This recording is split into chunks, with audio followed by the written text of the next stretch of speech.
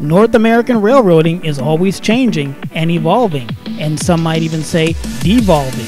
What's here today is gone tomorrow, and that's what makes the job of a rail fan so important.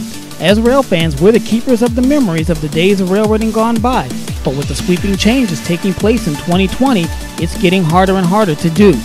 I'm Railfan AC, and you're watching Trains in the 21st Century.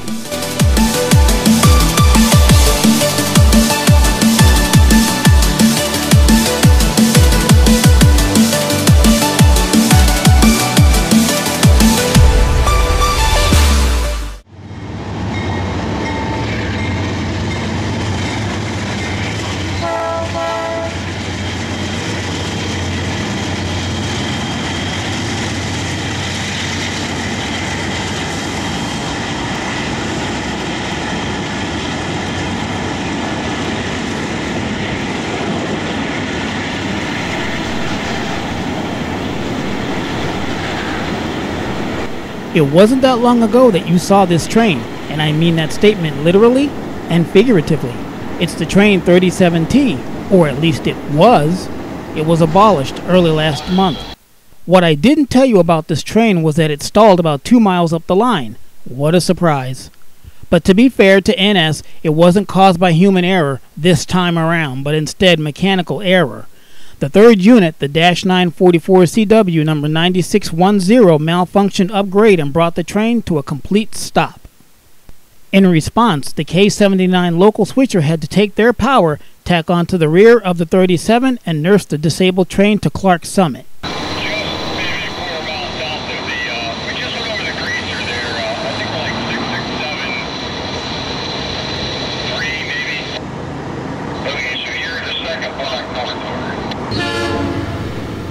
Another thing that I didn't show you was the Delaware-Lackawanna train DL3 waiting patiently on the Y to make their move down to Taylor Yard.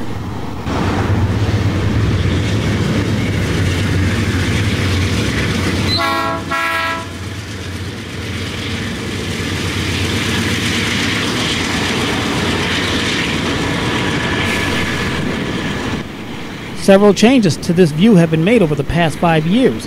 Besides that chain link fence that all but destroyed the ground level view, some changes have actually been in our favor.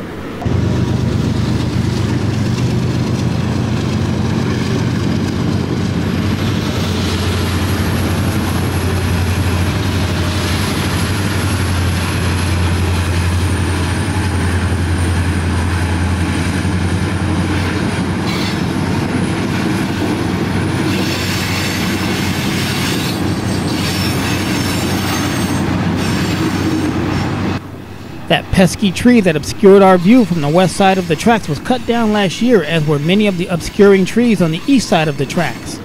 The east side change is being a result of the remodeling and add-ons to that gray building on the left.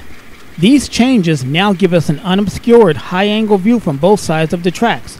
Now, if I can just keep the DL trains from blocking my shots.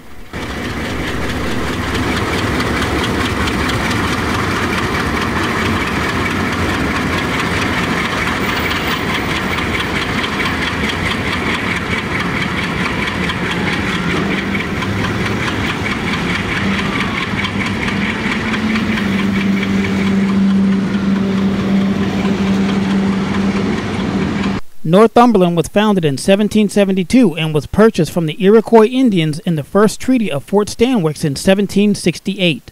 The village was laid out in 1772 and was evacuated during the big runaway of the American Revolution in 1778. It was finally resettled in 1784. In video T-173, we learned a little bit about the former Delaware-Lackawanna and Western Bloomsburg branch, aka the Bloom, and we also got a quick look at the Front Street Station at Norrie.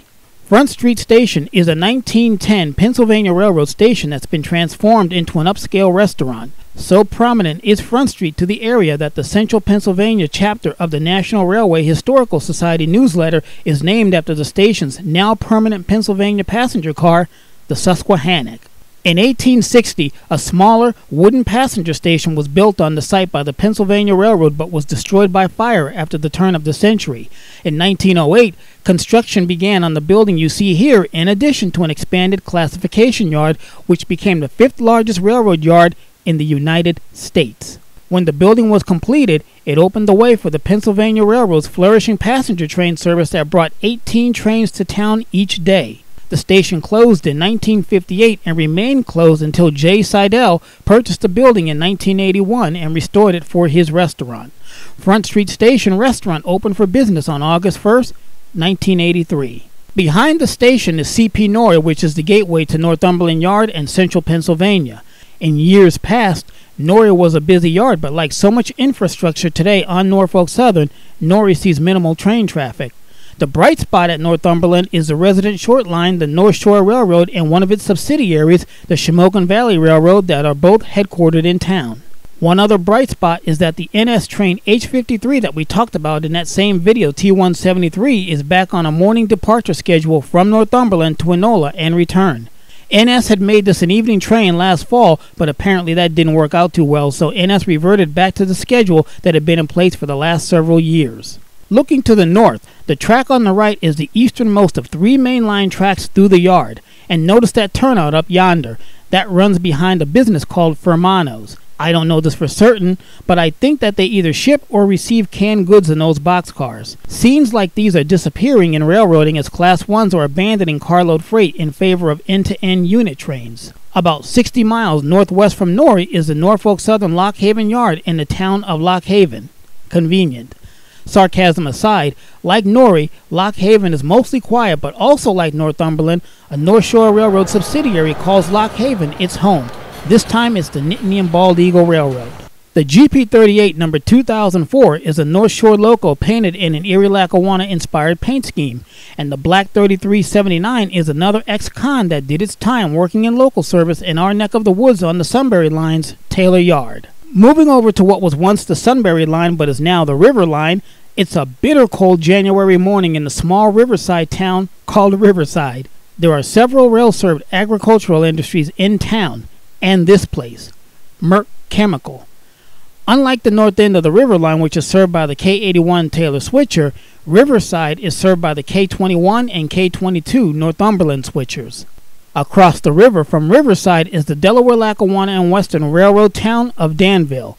As we learned again in video T173, Danville is one of the many towns and boroughs that the Bloom Line runs through between Norrie and Berwick.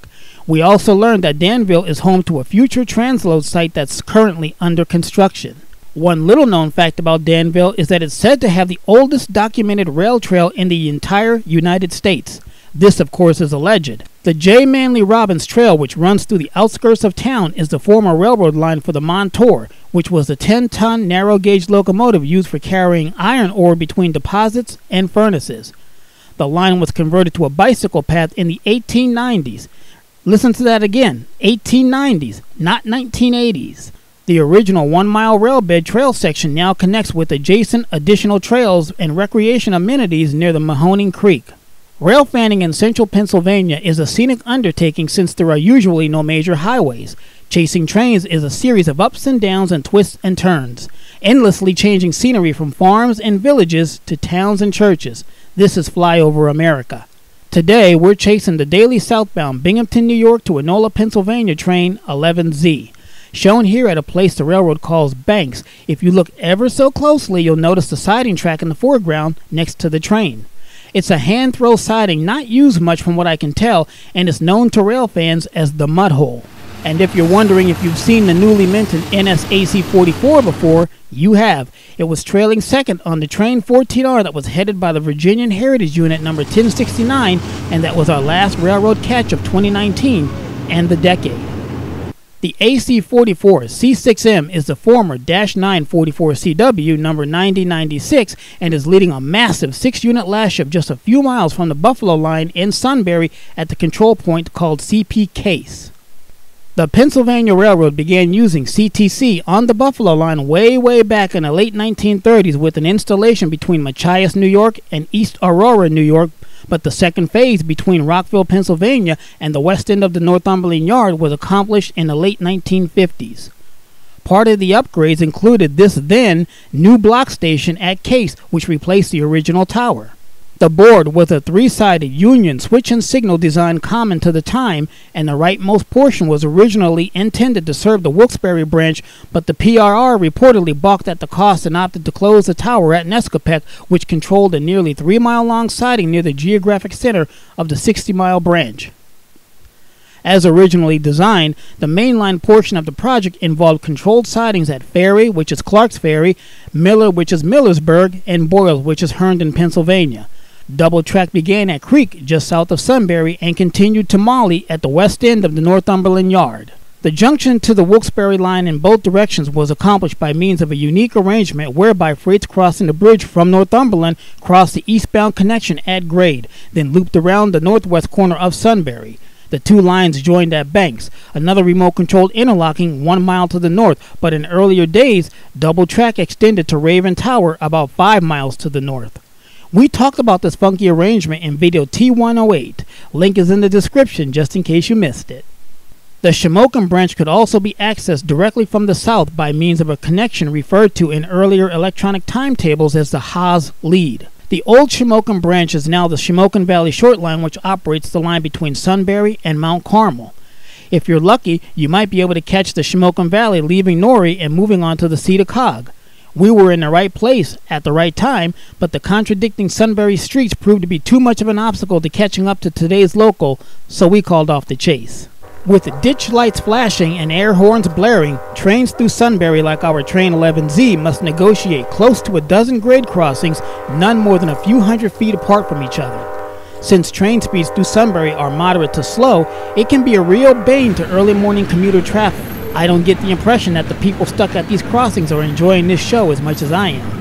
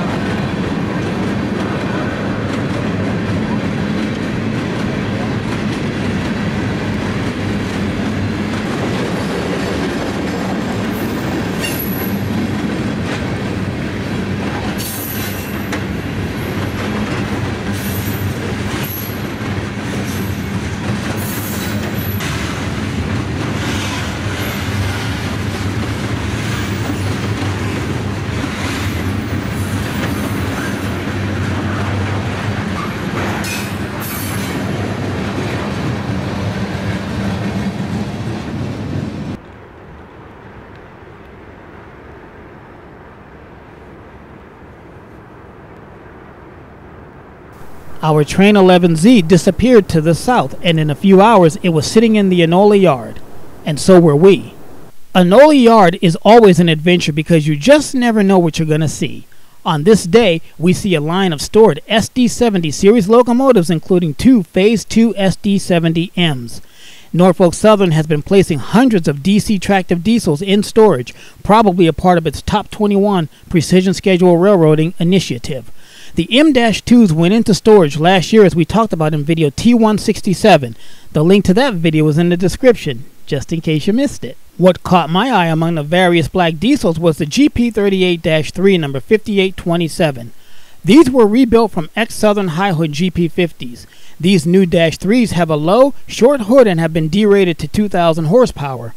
Note the 2 cooling fans separated on the roof. Coupled to the 5827 is the GP59 number 4619 and a former Southern Railway SD40-2 number 3204.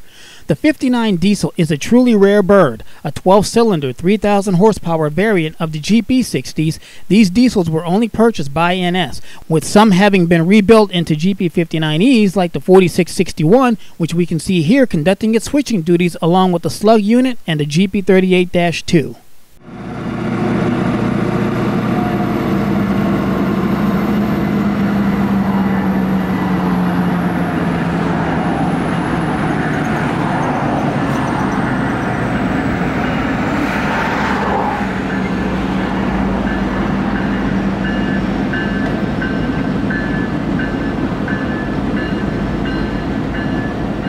Other goodies in the yard was a couple of high hood Jeep 38-2s along with an Admiral cab version and the Norfolk and Western Heritage unit, who despite being flanked by the 5007, its blue with gold lettering can't be mistaken, even amidst a smattering of black and white diesels. A little spoiler about the 8103. We'll see her again in the next video in this series, and as long as we're talking about heritage units, it should also be pointed out that the Wabash heritage unit was also at Enola today, but it was filthy dirty and photographing it would have meant parking the car again, which I wasn't in the mood to do. One last FYI before we leave Enola, the 5007, you know, the one that photobombed our shot of the 8103, note that spiffy new Admiral cab. This is what she looked like in 2016 before her modern day facelift.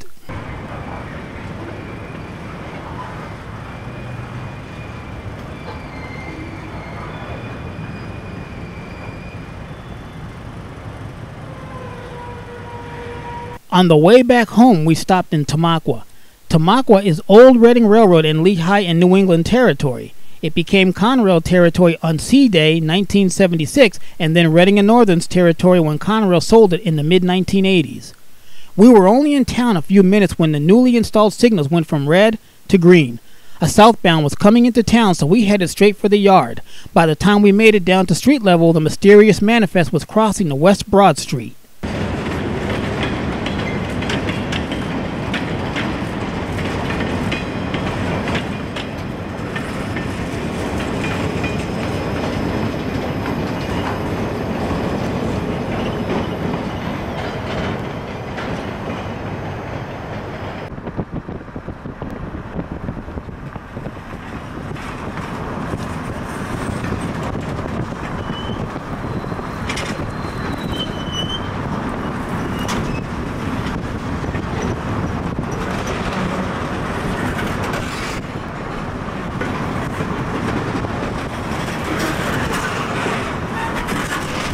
From Broad Street, we followed the train into the yard. It was being led by the sole Reading and Northern number 2004, an ex-Detroit, Toledo, and Ironton EMD SD38. The train tied down right in front of a loose covered hopper and the crew was done for the day. Snooping around the yard, we spot a variety of open, coal-hauling hoppers, including some with the America's largest anthracite carrier plaque. This, like most of the Reading and Northern today, is a throwback to the original Reading Railroad that once occupied this yard. At the head of these hoppers were SD40-2s number 3057 and 3055. You might remember them from 2019.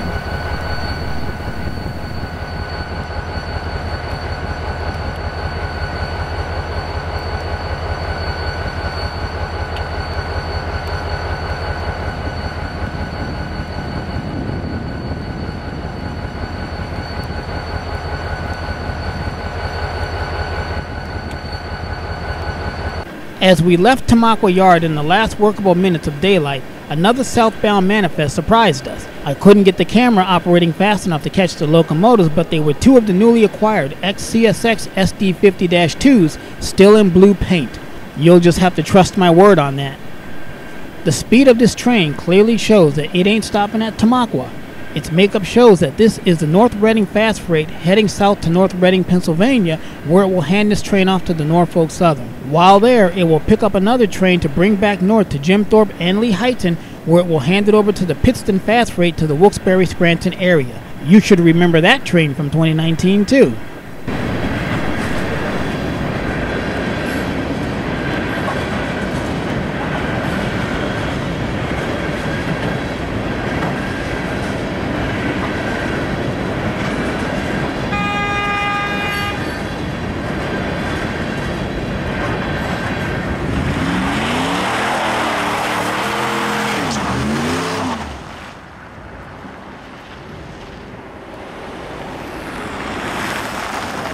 Make sure that you hit the like button before you watch the next video, and hit the subscribe button if you're not already a subscriber, and don't forget to check out the description box for links to other videos that relate to this one. And if you haven't checked out our community section, make sure that you take a look in there. That's where we make all of our channel announcements, and you can find lots of pics, some obscure videos, and a lot of talk about trains. For Trains 21, call me AC.